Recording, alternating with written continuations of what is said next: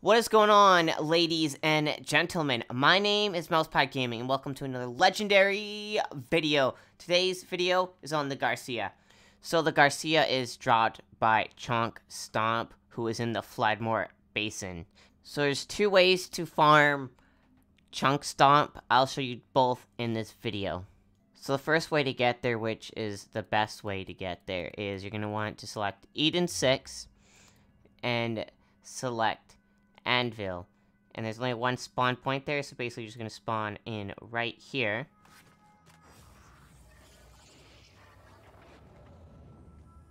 So once you spawn in, you're just going to turn around and go through this door that says Floodmore Basin. So this is the local map for the Floodmore Basin, so you're going to spawn right through that door and just follow the cursor from my mouse. It's super easy to get there, super simple. There are some enemies in the way, but that's not too bad. There's just one thing you're going to want to make sure. Every time you run through here, you're going to want to make sure that that checkpoint is active. If not, you're going to have some issues. But anyway, you're just going to run all the way through this. Try your best to avoid enemies, or don't. It's really up to you. But I feel like just avoiding enemies will make it a lot easier to get to Chunk Stomp and farm the legendary Garcia. So Chunk Stomp spawns right there, and he's super easy to kill. There's nothing too difficult about this boss. You just basically just shoot him a bunch of times and he dies. There's no health gating, there's no disappearing, just straight up shoot him in the face and he dies. So he didn't drop the legendary shotgun right there, but that's okay, because we're just going to show you the second way how to get there. Alright, the second way you can get to Chunk Stomp is select the Alliance fast travel station on Floodmore Basin and just follow my current mouse cursor.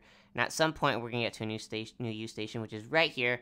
So we're going to make sure that you select that. By select that, I mean you run past it and it becomes active, because if it's not active, you're going to be spawning all the way at the beginning at the Alliance fast travel station. But anyways, here I am in a vehicle showing you how to get there. It's super easy to get here, so it's not much difference between the Anvil run and the Alliance run. However, doing the Anvil is slightly faster, but that's only on your first run. On your second run and third run, they are exactly the same, because you spawn at the same point after that. But anyways, just run through the enemies, like I said. Just keep on running. Just running. And you're going to get to Chunk Stomp right here. So like I said, the first time that we're here, just basically shoot him in the face. Shoot him anywhere.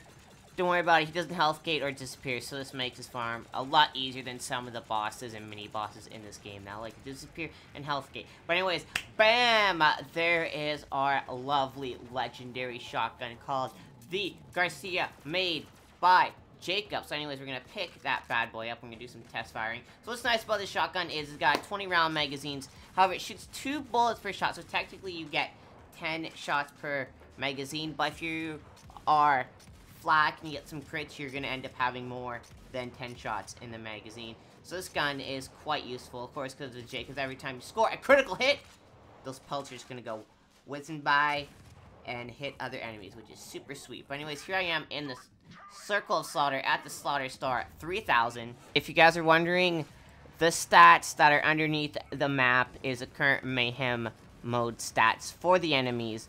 So if you guys have any questions about that, that is what that is. But anyways, let's test out this gun. As you can see, it's killing enemies. So it's not bad, not bad. It's already got a 5 in my books with killing these enemies. So yeah, let's just kill a couple more enemies. And what do I give this shotgun? Well, I give it an 8. So let's start off with the positives and why it gets an 8. The first positive, it's got a 20 round magazine. So technically it's a 10 round magazine because it shoots 2 pellets per shot. So if you want to call it a 10 round magazine or 20, it's really up to you. It's also got an excellent fire rate for a Jacob's shotgun. So you're just going to go like pow, pow, pow, pow, pow, pow, pow. Shoot like 10 enemies and have to reload. And what's nice is it reloads a whole magazine and not clips or shells or whatever you want to call it.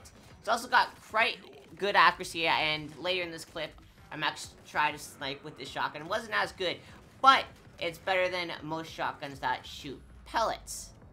Also, it's got quite good damage as well. And now, the negatives. So there's not very much negatives for the shotgun. I see maybe like 2 at most. The one is that it shoots 2 pellets per shot instead of 1. So yeah, you're gonna run out of ammo twice as fast, but for a shotgun, you still had a lot of bullets. That's over like 100 shots if you maxed out your shotgun SDU, so that's still quite a lot. And then if you're scrounging and picking up ammo, you're literally still not going to run out of ammo in this gun. And the last negative, which isn't really much of a negative because it's a Jacobs, but you can consider it a negative if you like to use elemental damage, that this shotgun doesn't come in an element. So if you're looking for an elemental shotgun, obviously a Jacobs shotgun isn't going to be a good choice for you because, first of all, rarely do Jacobs shotguns come in elements. Alright, so I hope you guys enjoyed. Let me know what you guys think of this gun in the comments down below. Also, let me know what gun should I do next. Just remember that the gun that you want has to be farmable from a boss, since I want a suitable loot source for an enemy rather than a loot tank or a chest or whatever. But anyways, hit the like button if you liked. If we hit more than 10 likes in the first 24 hours of this video going live, I will upload a bonus video for you guys. And don't forget to subscribe for more legendary videos and also some Borderlands tips and tricks. Also, don't forget to check out my other social media accounts such as Twitter, Instagram, my Twitch where I stream between 1 to 2 times a week, and my Discord where you can find other crazy and awesome Borderlands fans, and also check out my community on Discord. All those links are in the description down below, so I hope you guys enjoy, and hope you guys have a great rest of your day. Enjoy the rest of the gameplay. Peace.